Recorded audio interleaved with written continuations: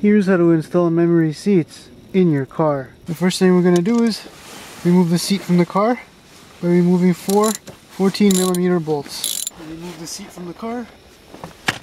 This is the key to my project. It's a chair from a Lexus ES300, and I know the color is not exactly the same as my car, but I'm just going to be using this for testing purposes. It will bolt right up to the car. The frame rails are exactly the same. Since this chair doesn't have a heater, I'm going to be taking it apart and transferring my heater pads over from my other chair. So here I've got the seat cushion removed just so you can see how everything works. I've got different motors for sliding, as well as reclining, and front tilt and rear tilt. Now if you look closely, you'll see on every shaft that there's an encoder that feeds back to this computer. And this computer knows what position the seat is in. So for example, if I set this current position and then move the chair and then I press 1 again, it will automatically go back to that exact position. We're going to first start by flipping it over and loosening the seat bottom and then the seat back. To get the chair bottom off, we're going to need to remove the computer as well as all the wiring harnesses. There are 4 12mm bolts that hold the seat cushion on. I'm going to go ahead and remove them. So I've got the computer as well as all the wiring loose and the bottom of the seat cushion. I can go ahead and turn the chair right-sided up and remove the seat back. This is the reclining arm. I'm going to remove this 10mm bolt and the chair will be free to move back and forth. Just like that. Next there's 2 12mm bolts in here that need to be removed that the chair pivots on. With all the bolts free, I can lift off the seat back. So here's the chair back from the Lexus. To add the seat heater, I'm going to need to remove the leather covering from the chair. So to do that, we're going to start at the back.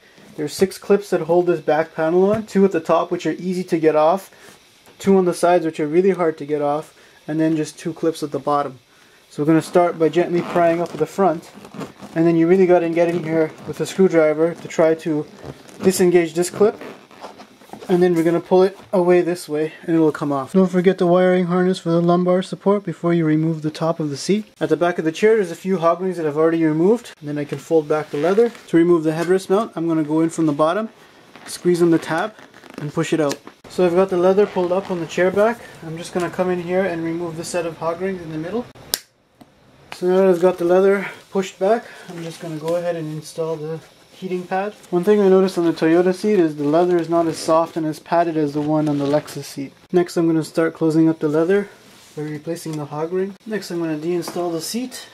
Next I'm going to remove the pan from the leather bottom. I'm just going to go around and undo the clip, and then I can remove the pan.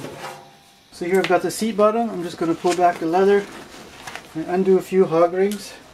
Now that the leather cover is pulled back, I'm going to install the heater pad. Then I'm going to go ahead and replace the hog ring. One of the differences between the Toyota seat and the Lexus seat is the fact that the Toyota one uses springs, which make it a bit stiffer compared to the Lexus seat that just fills this area in with sponge, making it a lot more comfortable. Next I'm going to reinstall the pan bottom. This is the little seat position control unit that sits under the seat and controls the memory seats. This is what it looks on the inside. There's a bunch of relays on this side that control the motors, as well as some diodes and logic gates, and there's a little beeper in here. Now I'm going to install the seat cushion. Don't forget to reinstall the lumbar support wire. Then I'm going to replace the chair back. Next I'm going to replace the 2 12mm pivot bolts that hold the chair back onto the seat frame. Next I'm going to replace this 10mm bolt that holds this recliner arm to the chair. Next I'm going to go ahead and replace the 4 12mm bolts that hold the seat cushion on.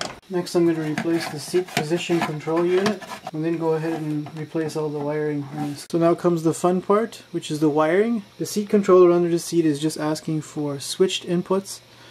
I'm just going to wire everything to power so it's always working regardless if the car is on or off. I've got a female connector here from my car, which will plug right in. And this is my positive wire, and this is my negative wire, so I'm just going to wire this up. Looking at the wiring diagram for the memory seats, we've got the white and red wire, as well as the black and red wire that will go through the ECU. These are going to be powered 12 volts, always on. Then we've got the red and green wire that goes to the door switch that allows the memory functions to work when the door is open. We don't need that, so I'm going to leave that disconnected. Then we've got the green and white wire here that goes to the stoplight switch, and then it goes to the taillight failure sensor, so that also needs to be grounded. Over here on the second page, we've got a green and white wire that goes to the park neutral switch that tells the seat that the car is in park and it can operate the memory functions, and that goes to a switch 10 amp fuse. I'm going to ignore this and wire this to 12 volts. And down at the bottom here I've got a brown wire that goes to ground. Finally, on the last page we've got our blue and white wire as well as the black and white wire. That's your 12 volts and ground respectively. According to the wiring diagram, the white wire and brown wire is your ground, and the green wire comes from the stoplight switch, which also needs to be grounded. So I'm going to tie those together to the ground wire on my connection. Next I'm going to tie the red and yellow wires together, which is your seatbelt light wire. The blue wire here is power. These other two wires with red stripes here come from the ECU, which also gets power. And the green wire here is from the park neutral sensor that tells the seat that the car is in park and therefore can operate the memory function.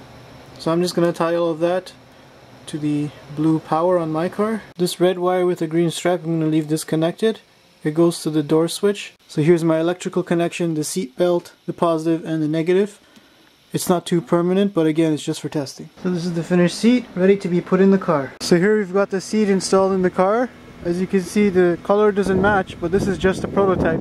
I've got everything connected to the frame rail properly, and the wiring harness plugged right into the car. Just to demonstrate how position memory works, let's say I set my current setting, and somebody else comes in and moves the chair a little bit forward, or reclines it a little bit, or plays with the tilt.